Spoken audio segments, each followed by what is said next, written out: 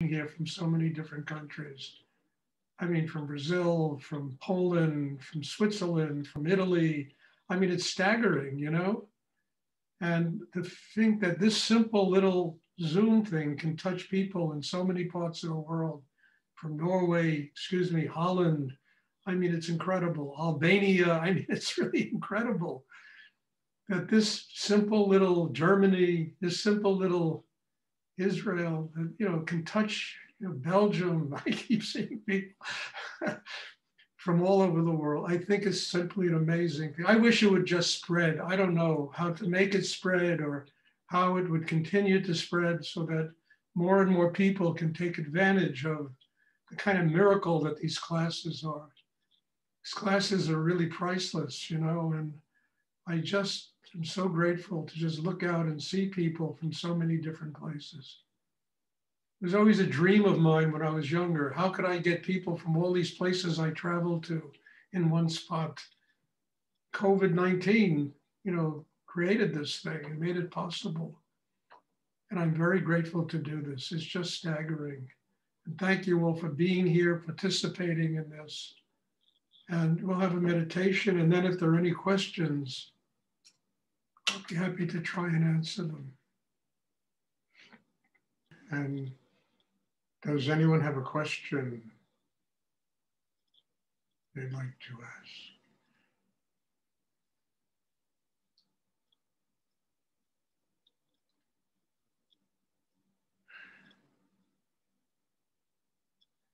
Please try and sit still, everyone. Just, you know, we might get cut off because, you know, this MailChimp that I use for the emails, they allot me 1 hour and 3/4. And with the hour missed earlier, and so just in case, don't worry about it. It's not me or anything, it's just technological stuff. Does anyone have a question they would like to ask?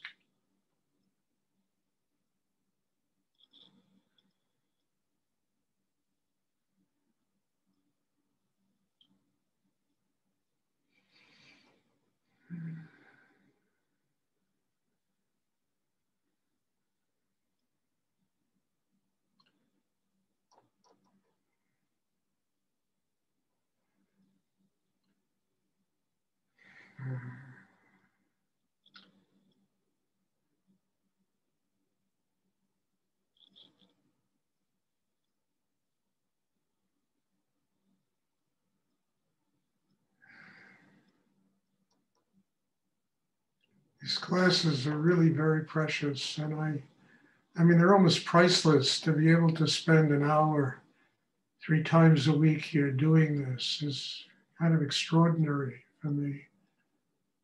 And as I always say, I'm grateful to do them. I'm grateful to share whatever I've learned, whatever it is I've learned in my life, the good, the bad, the bullshit, the indifference, the this, whatever. You know, if it gives you any inspiration to work on yourself and to understand how the power of what it means to be connected to higher energy in the universe, how it's a healing power, it's a restorative power, it's a, you know, it's just remarkable in what it brings to the life of a human being. It's a power that enables us to get past our tensions, our insecurities, our anxieties, our fears about life. I mean, it does all of this, and our job is to just open to it and let it do what it wants to do, you know, is to really get us to a place where we're really happy people, people full of love and joy and creativity, and we're not afraid to experiment with our lives and to live, you know, in a creative and wonderful way. So, I mean, to me, this is very precious. This is very remarkable that in this lifetime of mine, I've been given the opportunity to do this, and that you all have come here to participate in this and hopefully to learn from this. And the most important thing of all is to apply it to one's life in a practical way. You know, not to live in, alternate realities and dreams of this, but practically with what we have to deal with every day, family or jobs or people in our life, the political, economic environments, this COVID-19 thing that is paralyzing the world. I mean, I was thinking seriously of making a trip to Europe because I've had those 2 vaccinations. And then I began to investigate and discover the whole continent is closed up. It's extraordinary how this, invisible enemy has just paralyzed the world. But in the situation, if we go deep enough inside ourselves, we learn how to use it. We learn how to use whatever conditions we are living in to help us to grow and get closer to God and get closer to really having a spiritual life. That's what it's for. It's just a reminder that if you reach into the external world for answers, it's like reaching into a dream for answers to very practical things. There are no answers. The answers are inside, deep inside all of us. That's where the answers are.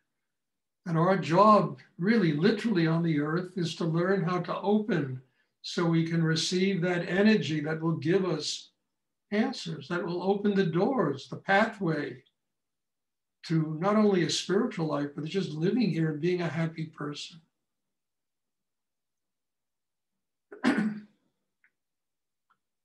It's amazing how it works. It's so amazing that most people don't even believe it. Even if they experience it, they don't believe it, It's extraordinary. And it takes time for it to truly recondition us inside to where the belief becomes so real that it becomes very practical in our daily lives. We can use it, we can grow with it, we can, thrive with it. It creates abundance, it creates, all the miracles in life that we truly want to live with.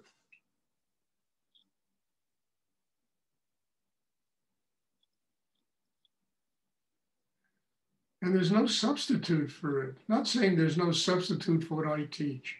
Thank God there are many different teachers that do many different things.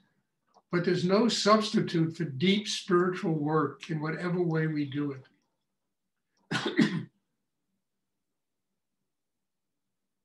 Because it's the one thing that cuts through all the stuff that accumulates inside people that keep them from ever attaining the things I'm talking about.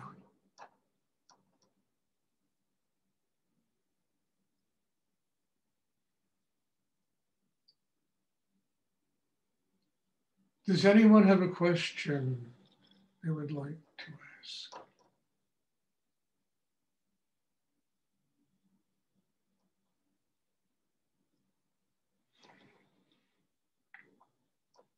It's really good when you ask questions, but if there are no questions, I'll have to live with it.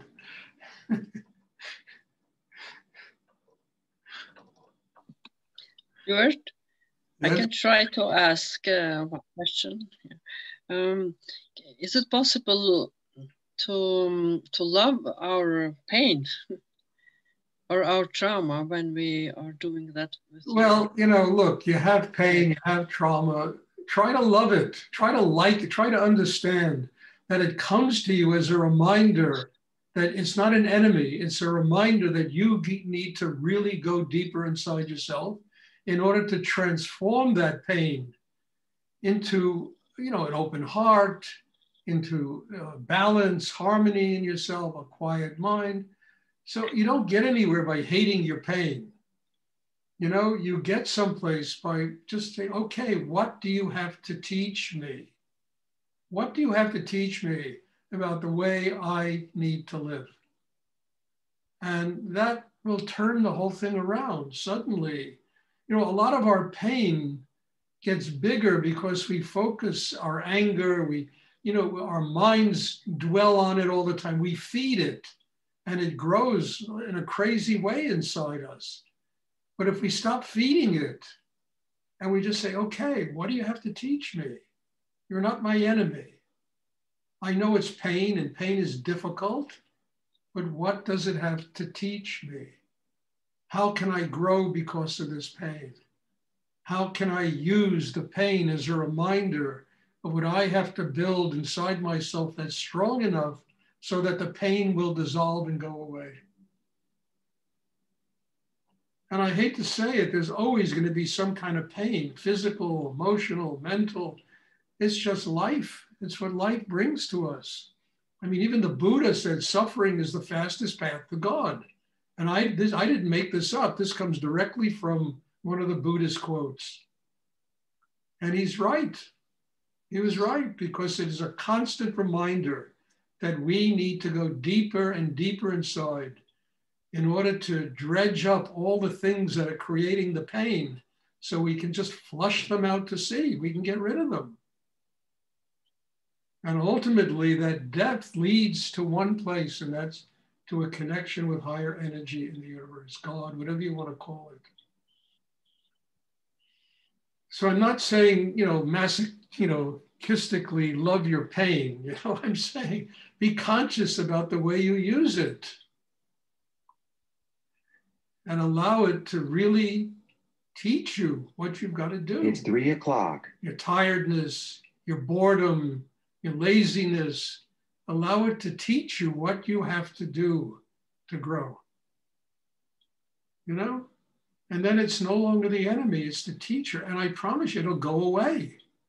Because in order to master that pain, you got to go to a place so deep in yourself to uncover so much chi and power and harm balance in yourself that pain will get absorbed into it and it'll disappear. It might come back, again, but then it's a reminder. You got to keep going deeper. And then, I have pain, doesn't stop me from doing what I do. In fact, it's just, again, a reminder. I have to really go deep inside myself to master it.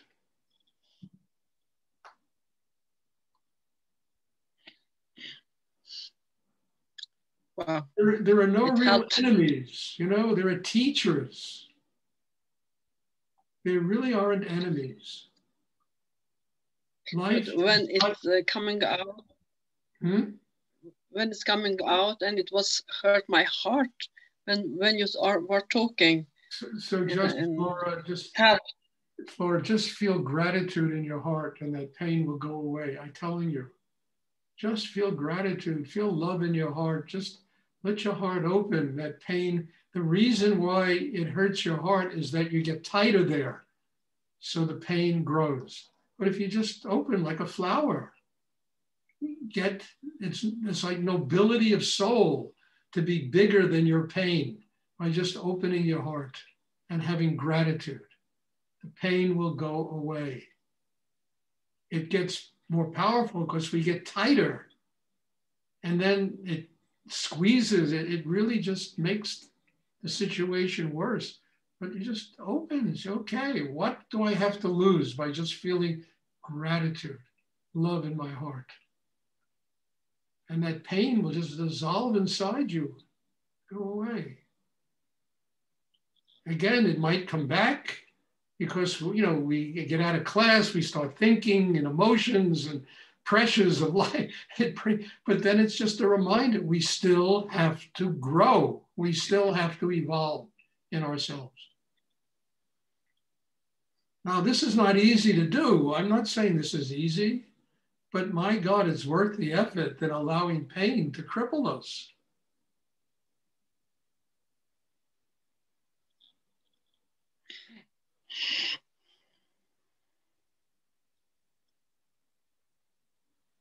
And sometimes we even welcome the pain because it's so familiar.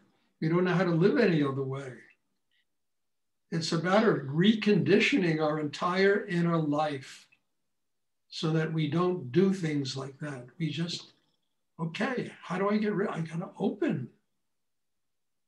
I have to feel that sweetness, that love, that gratitude in my heart. I have to feel that sense of balance and harmony in myself. What a better way to live. And if pain reminds you to do that, then pain is not an enemy. It's a friend. It's just reminding you about what you have to do to grow in your life. And that's fantastic.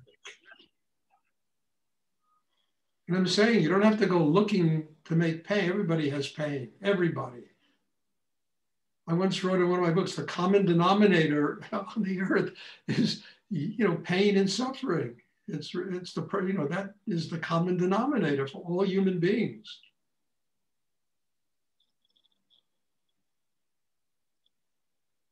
Now, what's not part of that common denominator is making a conscious effort to use it to grow in your life. That's something almost nobody does. Because people have no training, they don't know how to do it, and they just kind of repress it. At best, they can repress it, bury it somewhere inside. And make believe it doesn't exist. And then it turns them into, I don't know what, they look like mummies, I know. I used to do that before.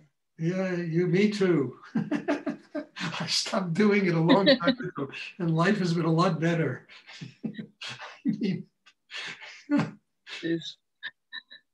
Does anyone else have a question they would like to ask? I have a question, Stuart. I want to follow up. So practically, when you experience pain or anger or something, the trick is then you turn it into peace, or you try to find in yourself peace, or whenever hard the storm is, you try to find that place of peace. Yeah. The trick, Paul, it's not a trick. It's learning to master your inner life. Yes. And when you have anger, you have pain, then you have also will, and you have a need to grow. You can use the will along with the double breathing exercise to channel that pain into the chakra right below the navel. That pain will become chi. Chi is power, it's harmony, it's balance in a human being. And if you keep doing that, eventually the pain will start listening to you. The anger will start listening to you because you will have mastered it, because you're using your will in a way that is amazing. Nobody uses their will that way. Internalizing the will to draw the anger, the pain, the unhappiness, the depression into that chakra below the navel to become chi, harmony, balance, rootedness, power. It's not a trick. It's just mastery of your inner self, learning how to do it. Then it just comes, you do it. When I was 20 years old, 25 years old, I would get depressed for 3, 4, 5 months at a time. It was horrible. And I knew when it was going to come, and I didn't know how to do anything about it. Then after I met Rudy and I learned this, and I learned this, and what I'm talking about, I can get rid of those sensations of depression, in seconds, literally just bringing them down here. But it took time to learn to master this. It doesn't come, in a few months. It comes after doing this and working on it and really mastering your will and tapping into that need to grow, and then being able to bring your mind down to the chakra below the navel, opening and allowing that depression, that anger to go there, and gets transformed. It's just energy. When it's in your head and your emotions, it's energy without control. When it gets into the chakra below the navel, it becomes harmony and balance. So it's not a trick. It's really mastery of one's inner self that you perfect. It's like learning how to, play a piano, You have to master the craft. And when you master the craft, if you're really open inside, all the creativity flows through. I mean, the other day I listened to 3 versions of Pergolesi's Stabat Mater, which is a piece of music I really love. Each one of them was completely different. So I finally found one that was extraordinary. I mean, you could feel the creative energy flowing through the conductor, the musicians, and it was extraordinary. So, I mean, that's what I don't know how to put it. I mean, that's what I'm talking about. It's mastery of craft. Meditation is a craft. That's all it is. Actually, Writing is a craft. You got to master the craft and the creativity flows. Yes, you had, go ahead, I'm sorry. Actually, yes, actually, you need to get very conscious of the will, and every time when you get like pain or anger, you have to put your will there and ask yourself the question: will I choose for anger or will I choose for? You don't even have to ask a question, Paul. You just bring it down. But in the beginning, maybe to get conscious. In the beginning, but then you just bring it down, and it will transform itself if you bring it down. I mean that. Work at it, you know, give it a shot, and you know, and you master the craft. And I'm telling you, I can only talk from my own life. I'm not talking about having read this in a book. When I was 20, 25 years old, I was depressed for months. Months I would have depression. I couldn't shake it. It was so horrible. And then when I heard Rudy talk about these things and I started doing them, it took a couple of years, 2, 3 years to recondition my inner life. And I began to see how it worked. And then years later, it's like, I don't have time or energy for depression. It comes, I get touches of it, bing, right down, finished. Anger. I mean, a lot of people that do a lot of stuff that would really piss me off. And, 10 years ago, 50, I would have really got pissed off, And now I'm just like, okay, take it down. What does it matter? I don't need that soap opera, that drama, that, and it all changes in 5 seconds, it all changes anyway,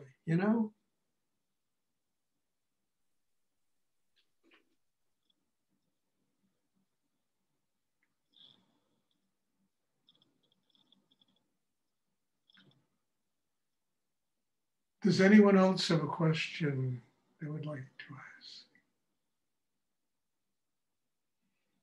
Okay, we'll have a class on Tuesday. And again, thank you. God bless you all for being here, for allowing me to at least share my life with you. And I can't tell you how grateful I am for this. So bless you all. I hope to see you all on Tuesday, and it'll be the same. Just check the time, because as I told you all at the beginning of this, we moved the clock up an hour here. So make sure that you synchronize your time with the time that's in the East Coast of the United States. And bless you. Thank you. And I hope to see everybody soon. Thank you. Thank you. Thank you. Thank you. Thank you.